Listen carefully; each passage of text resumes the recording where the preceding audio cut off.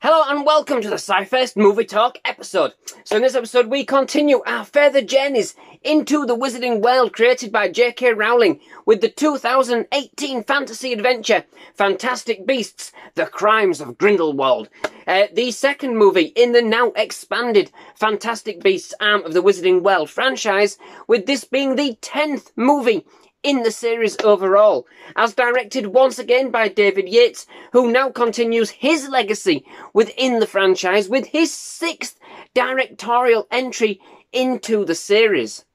Set once more before the events of the Harry Potter series, this time in 1927, the movie continues the adventures of Newt Scamander, never say his name, as played by Eddie Redmayne, luckily I can say his, a magi zoologist who, following the events of the last movie, finds himself, somewhat reluctantly at first, tracking down a young wizard by the name of Credence Barebone, as played by Ezra Miller, who Newt learns is still alive following his ordeal and transformation in the previous entry.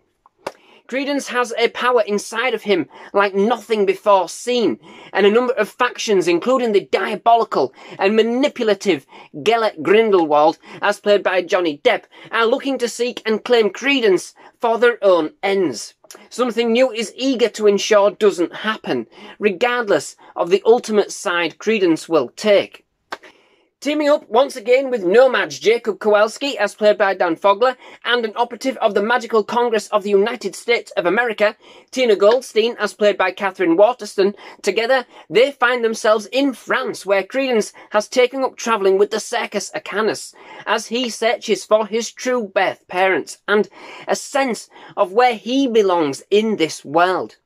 Grindelwald, on the other hand, has other plans for Credence and starts amassing his own followers after escaping custody during being transferred to England to face sentencing for his crimes, and in so starting a deadly revolution that threatens both Nomad and those of the wizarding world who do not seek to follow him in his cause.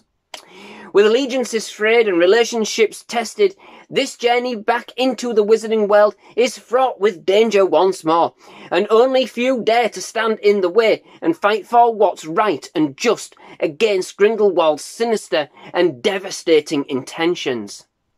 Now, after I got so engrossed in the last movie, I must say I was beyond excited to learn that we had yet another chapter and outing with these amazing characters, and indeed even more fantastic beasts, especially as they had been set up exceptionally well in the last movie and had more than stood out on their own in the overall Wizarding World franchise. However, from a very promising start and very thrilling start, introducing us to Grindelwald as he escapes custody, the film very quickly sets into its own rut, reducing the pace somewhat and becoming overly complex, overly saturated, and less focused on any kind of real endgame. To say I was disappointed with this instalment is an understatement after everything we had been through in the entire Wizarding World. I won't go as far as to say it's a bad film. It has some brilliant moments for sure, and it's still part of the Wizarding World franchise. And so it's all relative, But as far as things go, it is the one so far in the series with the least focus, and the one for me which didn't bring the same kind of level of cohesion, connectivity and chemistry for any of its characters that we had kind of seen in the other entries of the series to date. Firstly, it completely messes with the character dynamics set up in the first movie, of which I had become so fond. We had spent time getting to know these characters, who by the end of the movie had become fairly close, and certainly with the sparks and the promise of something more juicy still yet to come. The chemistry between Newt and Jacob, which was such a backbone and endearing quality of the first movie, felt forced and pretty lacking at times. Jacob, for as much as he, again steals the show, was way underused here and just felt like he was tagging along rather than being more of a pivotal part of the plot. Newt's and Tina's perceived chemistry is torn apart and reset following a misunderstanding that, quite frankly, like another of elements in this movie, seemed to defer to the most extreme outcome rather than somebody simply just talking to the other.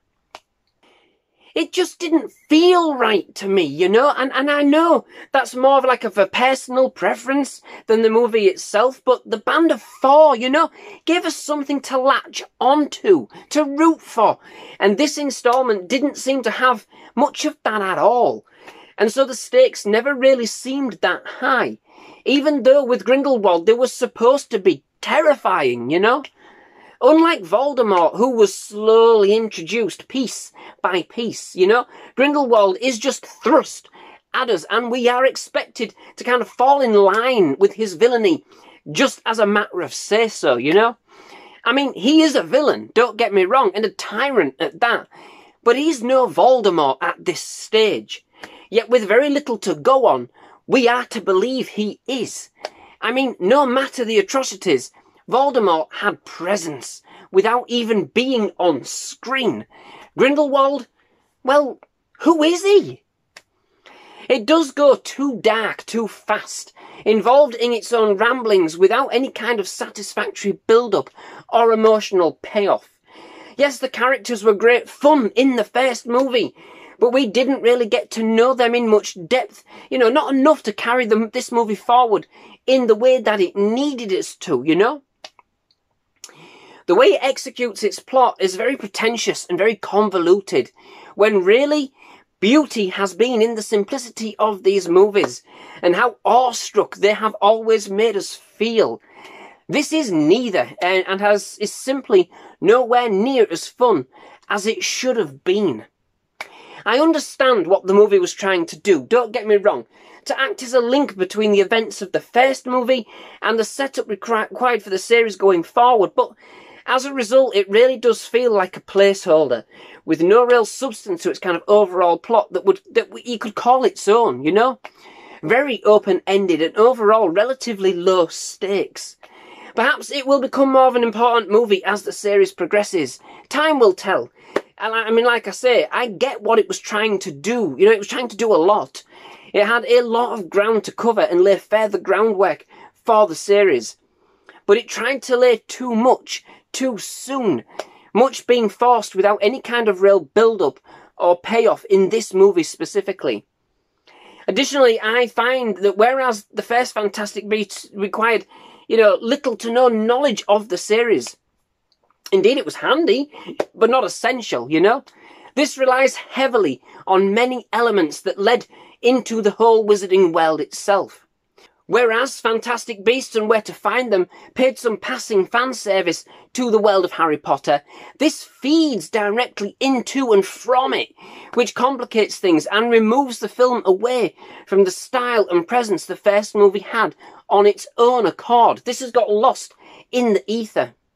This movie no longer stands on its own, and that has most definitely been a key feature of all of the entries in the entire Wizarding World franchise to date. But we do get the reintroduction of Dumbledore, this time in the form of his younger self, as played this time around by Jude Law, back when he was the Defence Against the Dark Arts teacher at Hogwarts School of Witchcraft and Wizardry. Indeed, I believe the one who certainly survived the longest after taking on the doomed role, you know? And indeed, we do return to Hogwarts for a spell or two, which, you know, was a fanciful but delightful touch nonetheless. In fact, Law is a welcome addition to the cast and an inspired choice as a younger Dumbledore, you know, full of pep and real kind of passion for magic and teaching, and indeed already wise and very cunning, to say the least. And Law brings the required reverence to the role, as well as kind of this brilliant energy that you get. You know, you could certainly imagine Dumbledore having at this young age. We do indeed get even more Fantastic Beasts as well, as the name would suggest. Finally, and although they do feel somewhat more incidental in this instalment, and perhaps a little surplus, they are still magnificent, you know, and their inclusion for all intents and purposes still forms part of the overall search for credence. They just don't seem to have quite the same focus as they really should have, given the angle this part of the series was going for, you know, and what the first movie brought to the table. And indeed, one thing I can't deny is its level of world building once again. whilst I don't think it's perhaps quite as immersive as we have seen from the overall series in the past, it was still great to see yet another magnificent city enter the magic fold, with some wonderful Parisian flair and a little insight into the French Ministry of Magic, whilst also expanding on the lore and the inner workings of the wizarding world as a whole, you know, once again.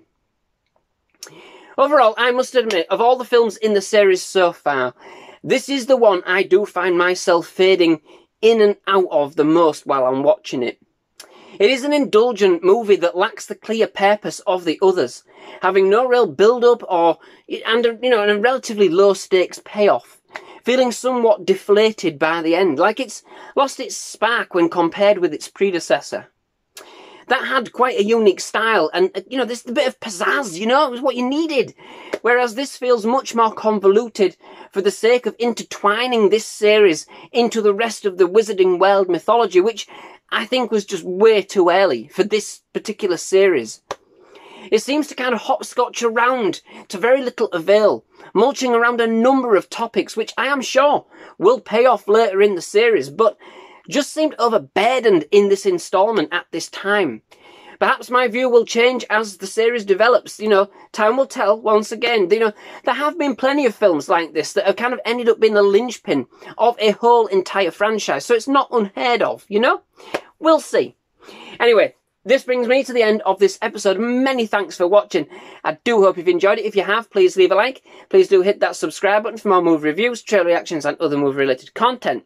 Absolutely loved having you here at SciFirst MovieTalk and definitely love to have you back. Most of all, just thank you very much for watching. Goodbye.